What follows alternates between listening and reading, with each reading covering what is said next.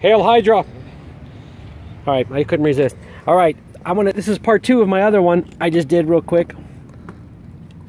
I'm not like Star Wars where you go back in time and do the prequel. This is actually, oh, look at this old spark plug.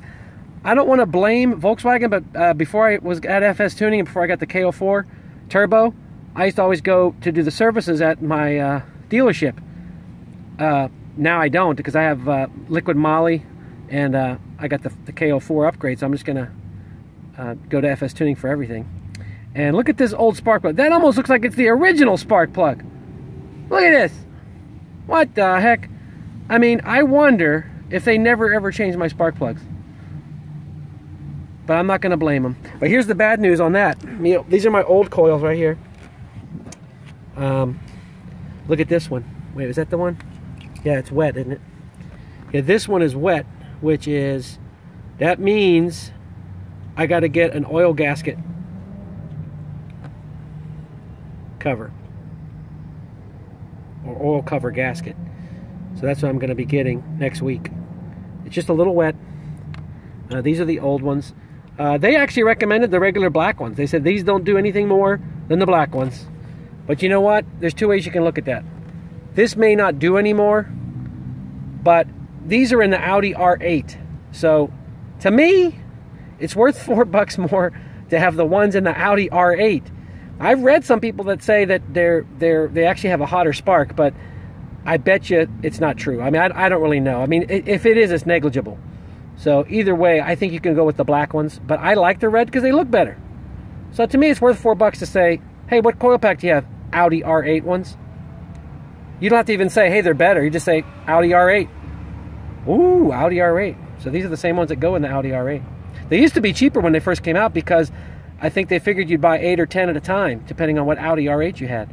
So they were like 20 bucks a piece, where mine are 25. Now these are 29, but that's the ones I got. But this is the old spark plugs. But to me, they don't look like they were just replaced like 40,000 miles ago. And really, I'm going to be doing it every 20 or 30. Actually, I was talking to Ray the other day, and he said he does his 20. But Fabian said you can do it every 30. Get your coil pack and your spark plugs. Because Ray tracks his car. So he's really, you know, it's used aggressively. So actually, I'm going to go somewhere between. I'm going to compromise. I'll probably go every 25,000. Whenever I feel like it. You should feel how smooth it is now. Oh my gosh.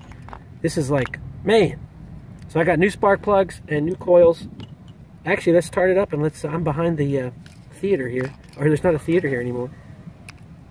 It shows my age. I was here when there was a theater.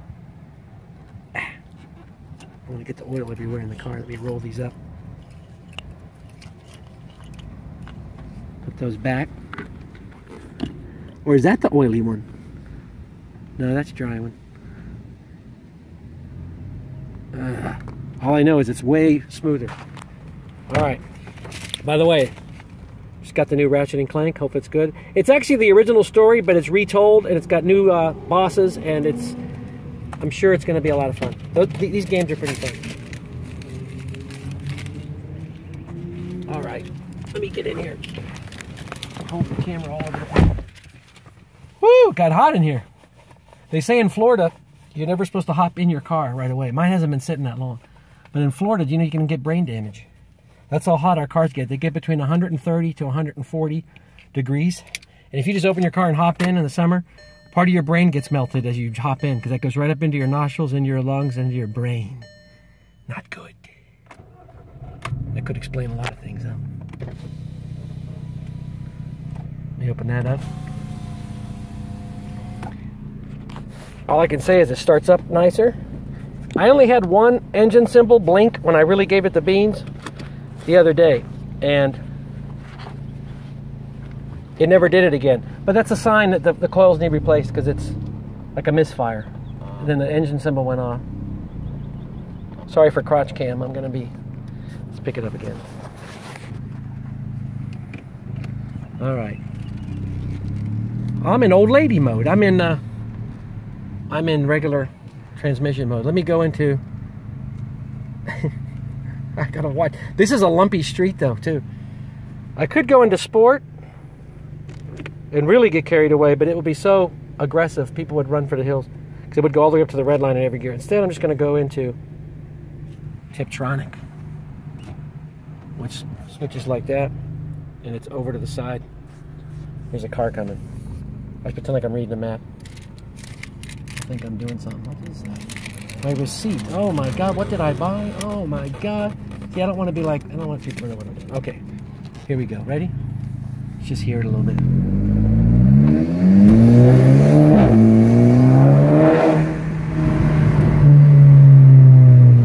Woo, smooth.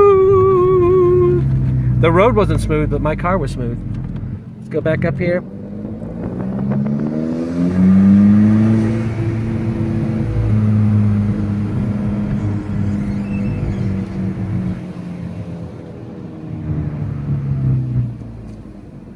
And we're just gonna go on the regular road. Cops are plentiful around here.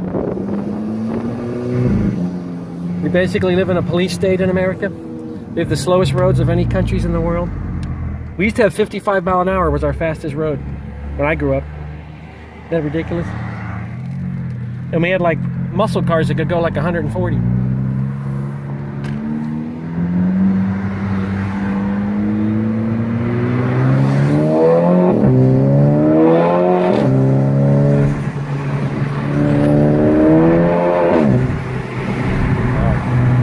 There we go. That's enough of that.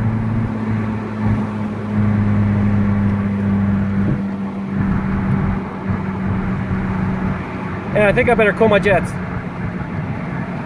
That's it. 45.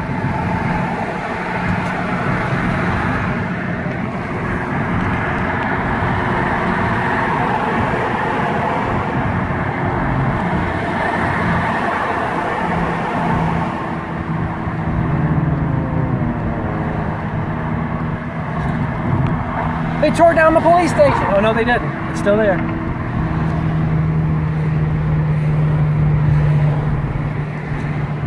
I'm being good.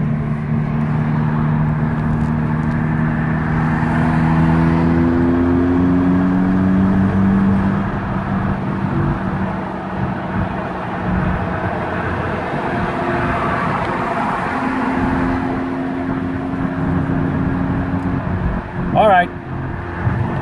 That's enough of that.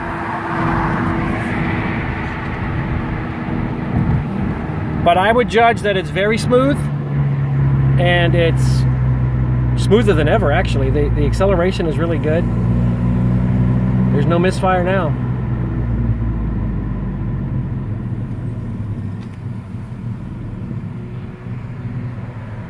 And I'm going to switch back into old lady mode, which is automatic mode.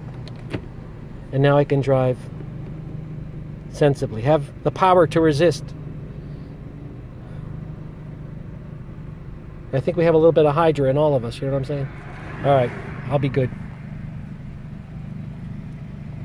See, now I'm back to drive mode. Let me switch through and see how much miles I'm getting. Okay, I averaged 36 miles an hour because I took the slow roads. I've gone 41 miles.